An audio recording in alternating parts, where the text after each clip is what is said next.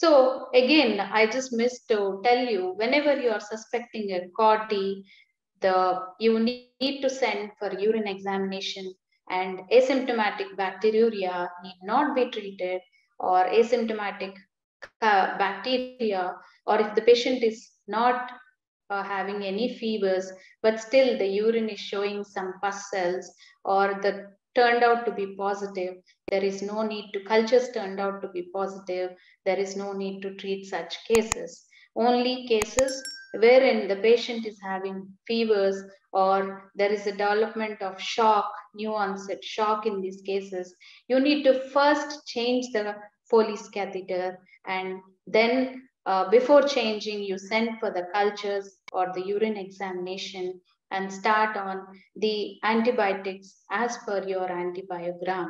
Usually, we start with any fluoroquinolones or piperacillin tazobactam, depending upon the antibiotics. And once the cultures are negative, we de-escalate the antibiotic.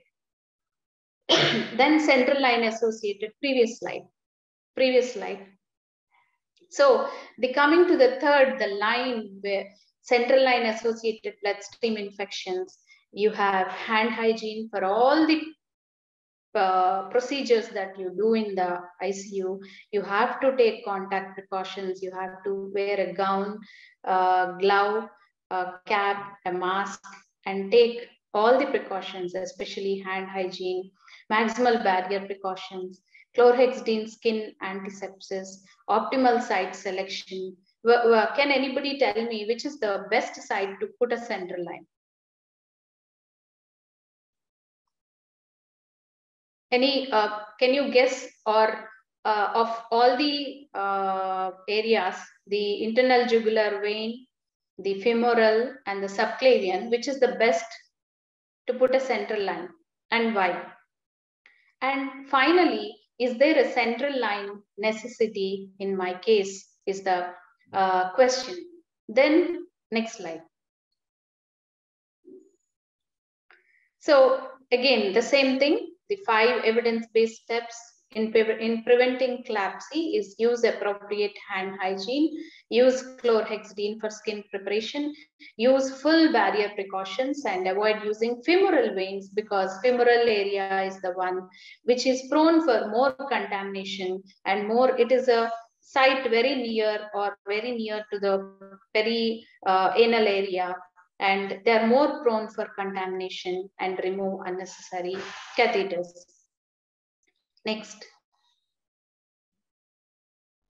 So coming to the management of the CLABSI, first, when you're thinking, you send cultures, one from the central line and one from the peripheral, and when the cultures are flagged positive, at least 2 hours prior, the central line should grow the same organism as in the blood.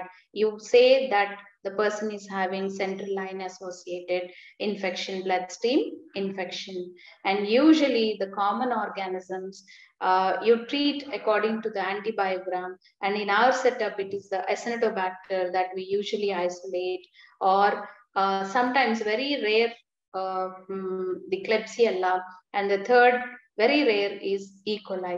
So we usually get Acinetobacter is the first, then Klebsiella, then the E. coli.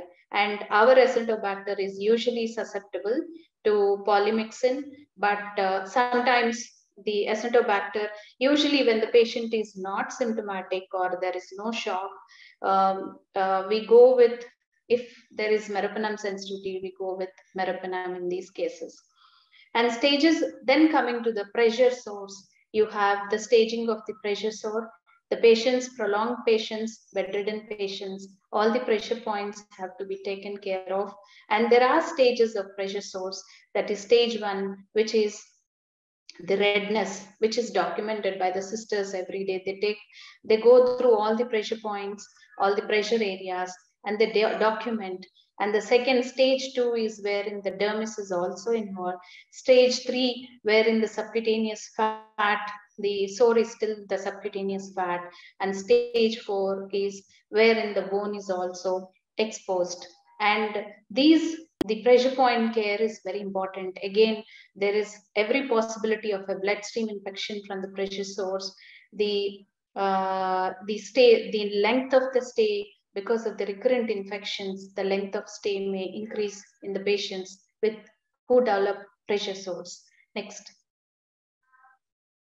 So this is the Braden risk assessment score, wherein sensory or mental is you have almost the 6 parameters, and the total scoring you go from the sensory or mental, that is the mental status of the patient.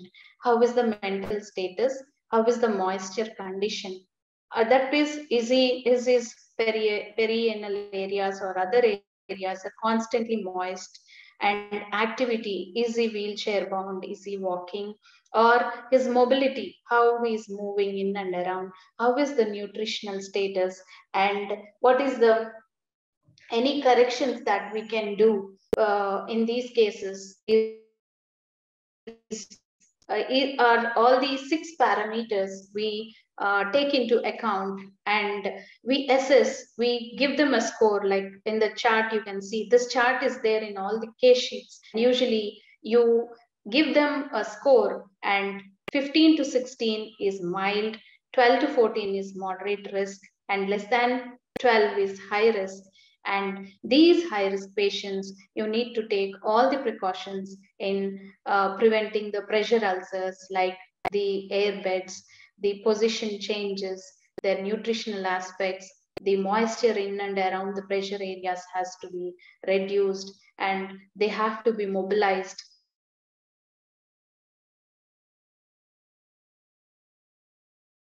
either in the bed or onto chairs at the earliest. Next.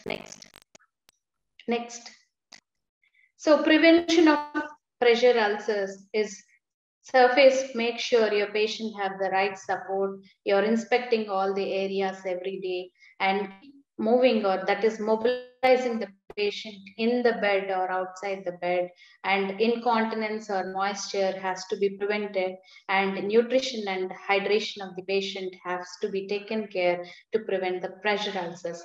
And once there is a pressure ulcer, you have to document the grade of the pressure ulcer, as I told you, the grading of the pressure ulcer. And if it is grade 1, you need to position more often, take care of the pressure in the bed, air beds, and the other hydration and nutritional aspects, and see that it gets healed at the earliest. And it is like a grade 3 or a 4, you need to involve either the plastic surgeon or surgeon for the debridement, and also send cultures if you're suspecting it as the focus of infection, and treat accordingly with the antibiotics, early debridement, and source correction.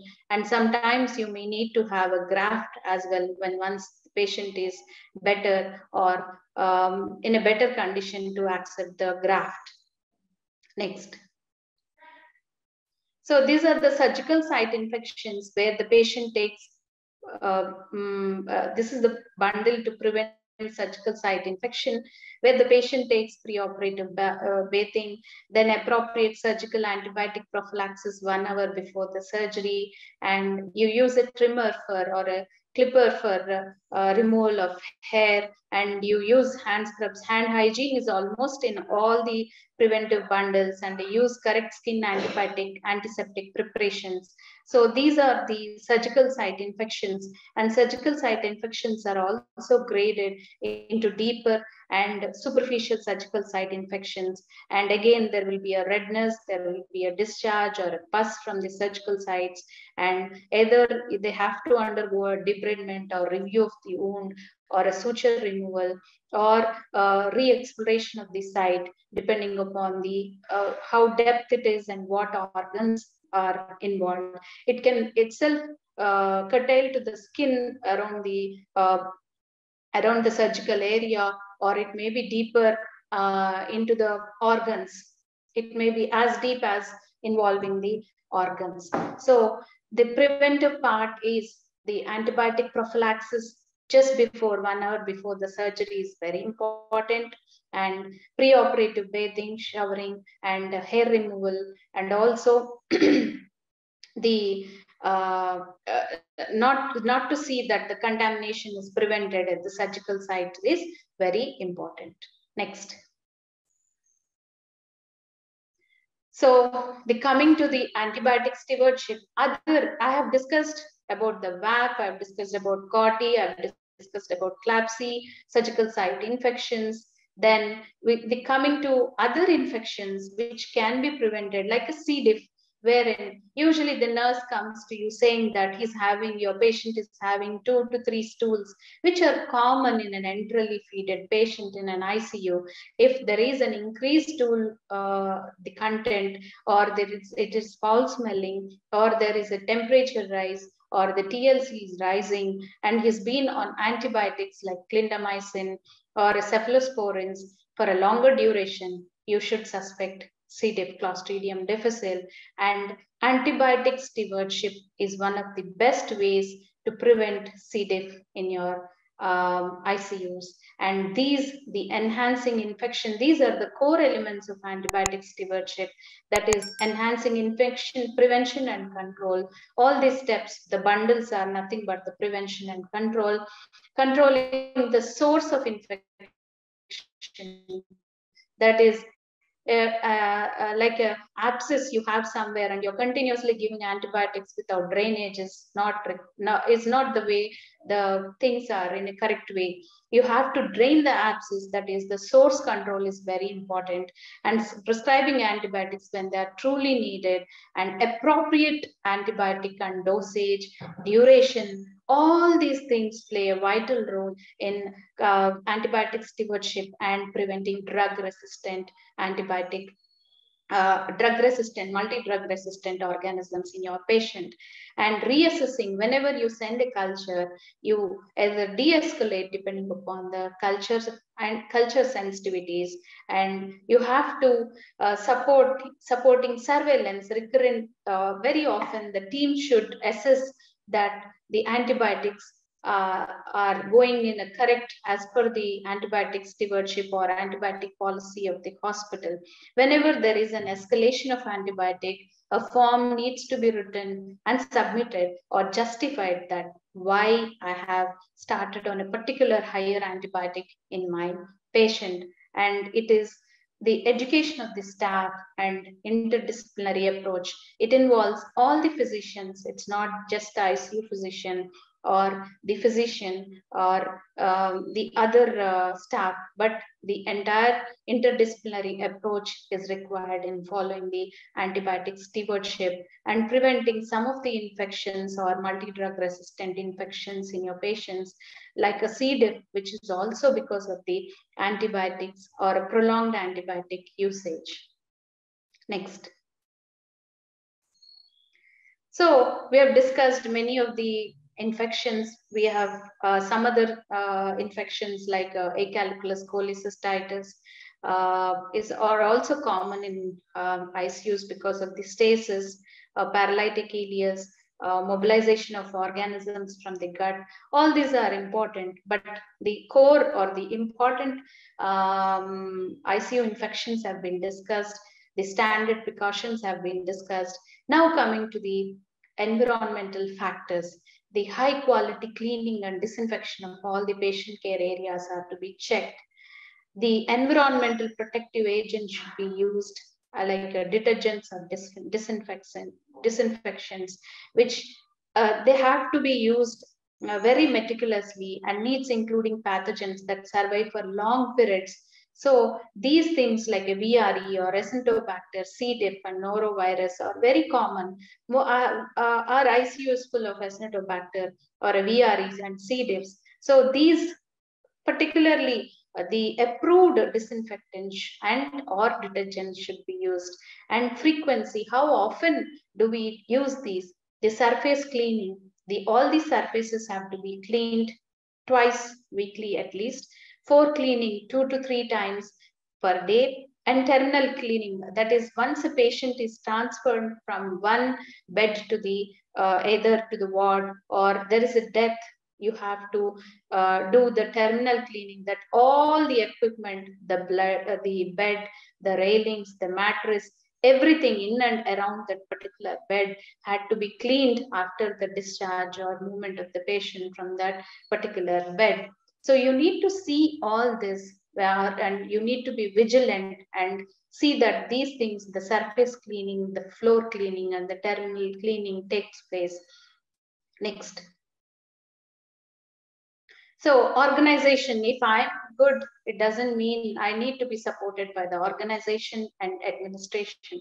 So they have to maintain the patient to nurse ratio. If the patient is on one ventilator, 1:1 ratio, and if they are non-ventilator, at least one nurse for 2 patients is acceptable. And controlling traffic flow to and fro from the unit, and waste and sharp disposable policy, that is biomedical waste, education and training of the staff, ICU protocols for prevention of nosocomial infections, audit and surveillance of infections and infection control policies, and infection control team, and antibiotic stewardship and vaccination of all healthcare personnel is very important. Next.